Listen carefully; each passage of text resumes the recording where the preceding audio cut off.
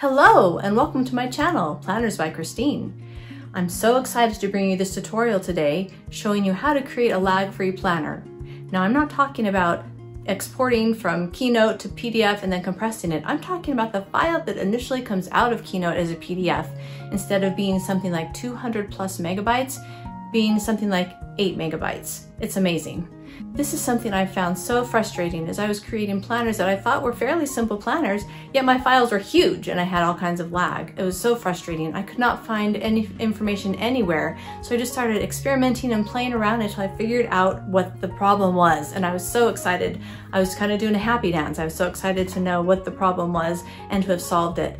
And so I want to create this video to share it with you so that you can avoid that frustration. Now today I will be doing this technique on my MacBook Pro, but the same technique works on an iPad. And in the future, I'll have a tutorial to show you how to do this on an iPad. So please subscribe to my channel so you'll know when that's ready, and let's get started.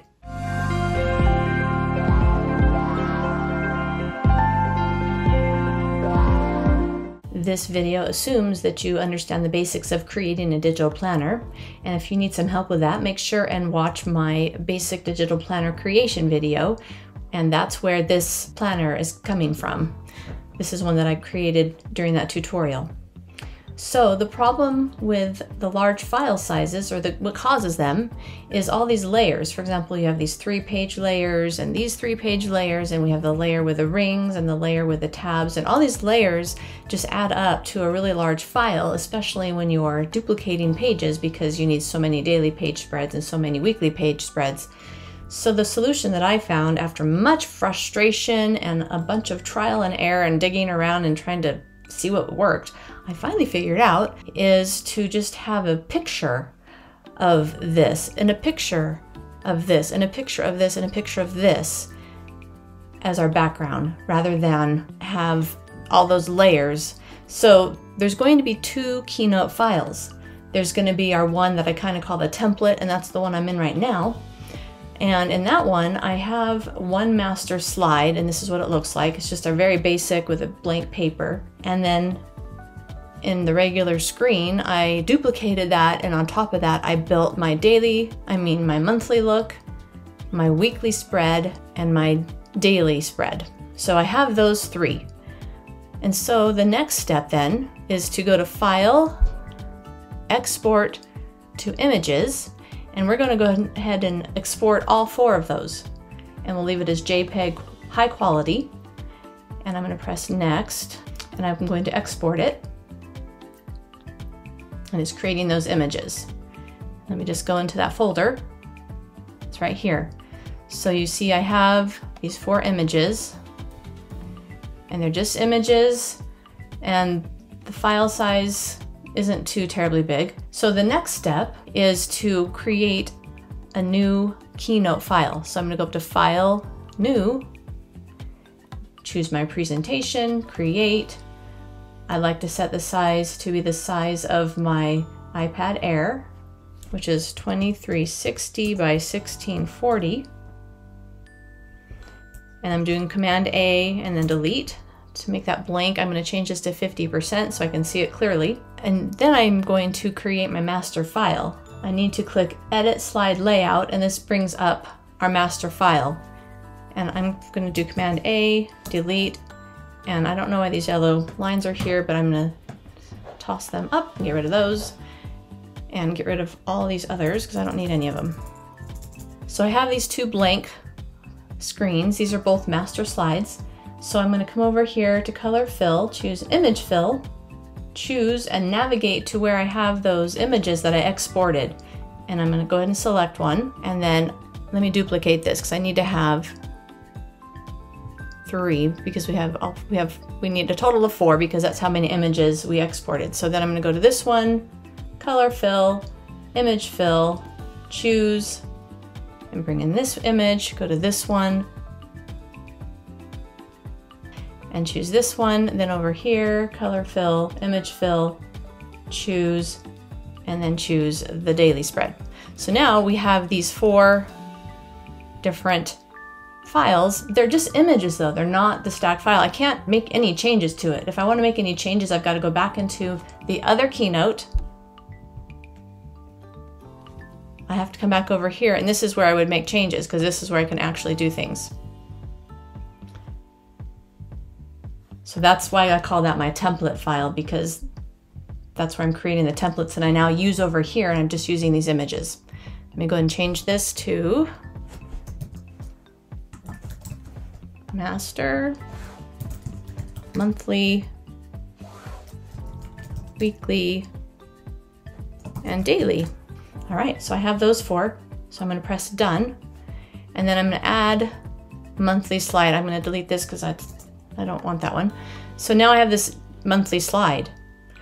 Now, because we're going to need to create links, we have to create a blank or an empty box on top of these boxes so that the link can be tied to that. So I'm going to go up to shape and get this square, put it on top of it. I'll make it a little bit smaller. And if you hold the shift key down while you are moving it, it will keep the proportions. And then I'm going to go over here and say no color fill. So it's just a blank square. And then I'm going to copy and paste it, Command C, Command V, put it over here. I'm going to hold down the Command key and choose both of these, Command C, Command V, copy and paste them over here. Then I'm going to do 3 of them, copy and paste, bring them over here. And then I'm going to go through, I'm going to copy these, all 7 of them to all of the boxes. So now all of these is where I can tie the links to. Now I need to do the same thing on the weekly spread. So I'm going to actually just copy and paste one of these little boxes, stretch that out and have it fit over top of this box. Copy and paste that, move that down. Hold down my Command key and choose both and copy and paste. I like to utilize copy and paste as much as possible, just saves so much time. And then copy and paste this last one. So now all of the boxes, all of the places where we need to have links have a place where we can create a link. Now that we've done that, I'm going to go ahead and I'm going to put the text for the month name. So now this month is ready to go. So now I'm going to duplicate it. I'm actually going to highlight this and do Command C, and then I'm going to hold the Command key down and press V 11 times. So that there's 12. Then I'm going to go through and change all the months. All right, I've gone through and put all the months in. So the next step is to bring in our weekly pages. So I'm going to come down here and add slide, choose weekly, and we don't have to do any changes to this. There aren't going to be any links on here because it's an undated planner, so there's not a way to link these to any daily views because we don't know what day this will be. So I'm going to do Command C, Command V, and do 10 of them. And then I'm going to select one, hold the shift key down and select the bottom and do Command C and then do Command V 5 times, which gives us 60. So we have 72, the 60 weekly spreads plus the 12 monthly spreads. Now I'm going to add daily. And again, there's nothing here we need to do anything to or to create any links to. So I'm going to do Command C, Command V. I'm doing 10 of them, holding the shift key down. That's 20, 30. Okay, so I have 35. And now I need to grab 35, that group of 35, and copy that 11 more times so that there's 35 per month for 12 months. So I've got all those. So I'm going to do Command C and then do Command V 11 times.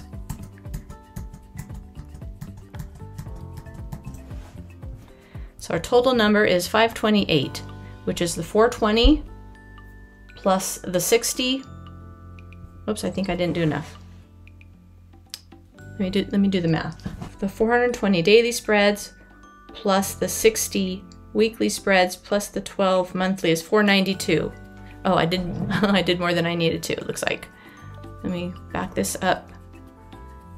Go up to 4, delete those. Okay, so we have 492 is what our total number of slides should be. Okay, so now that we've done that, we need to do a little bit of linking, hyperlinking.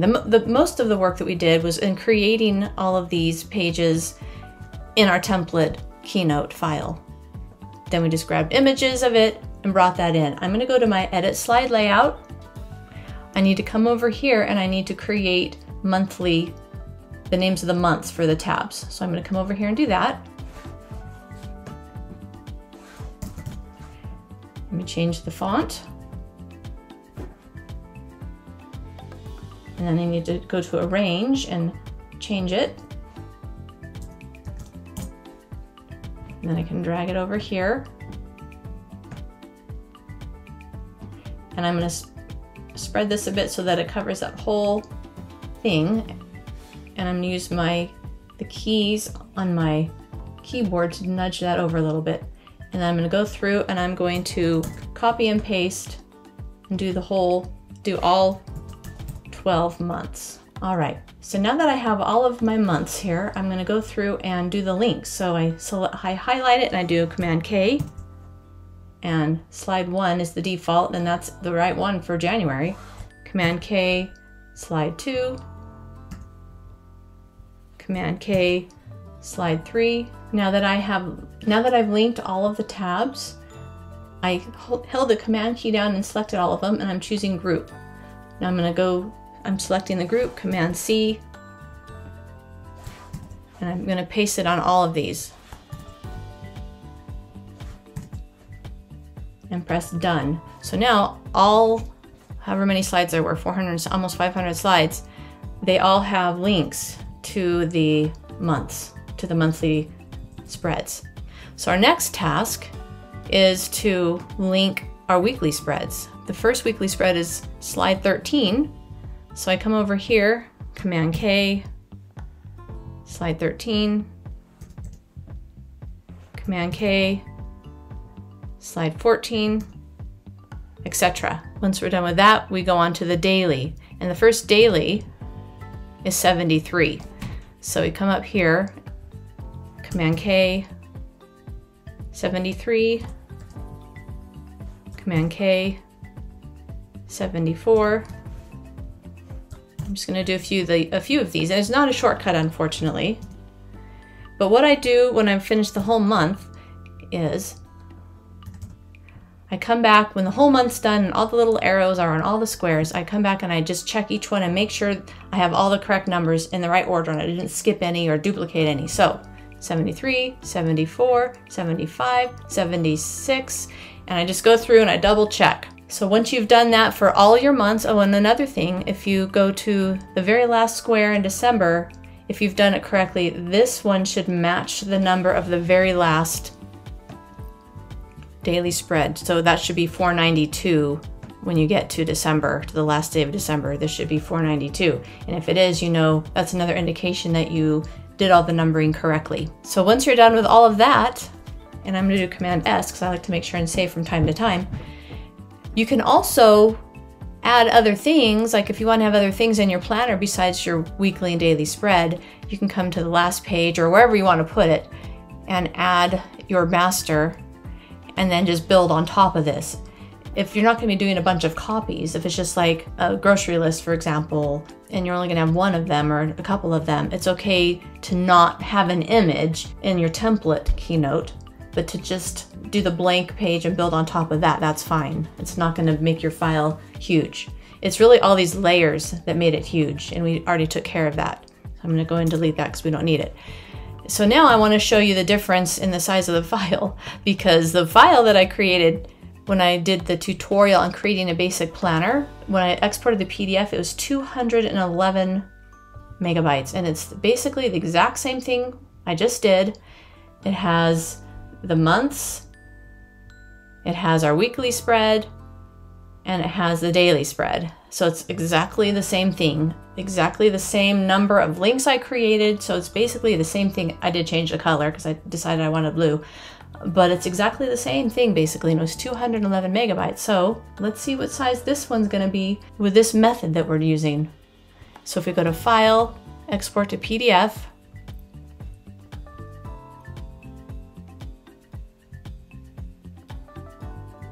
And this one, I can already tell it's gonna be smaller because it's zipping right through it, where it took like 2 minutes yesterday. And the PDF is 8.6 megabytes. So it went from 211 megabytes to 8.6 megabytes. On top of that, you can use a website like I Love PDF, I think it's called, to compress it even more. It might take it down to 6 megabytes. Your planner is going to be lag free. So I'm excited to share this because I was pretty excited to figure it out because I was getting so frustrated. I'm like, what am I doing wrong? Why is my file so huge? It doesn't have to be if you use an image instead of the actual layers. So if this is a video that you found helpful, please like it so that other people realize it's a worthwhile video. And I hope you subscribe to my channel because I'm going to have other helpful videos. In fact, you can do the same method when you create planners in the iPad, and I'm going to have a separate tutorial on how to do that. So thank you for watching, and I hope this helps you.